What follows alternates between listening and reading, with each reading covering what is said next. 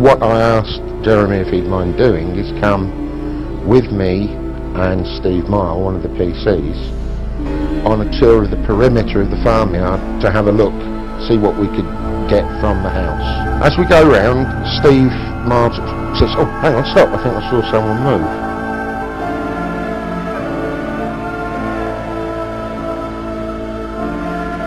When we were doing the perimeter check, Jeremy said, "Hang on, is that movement up there?"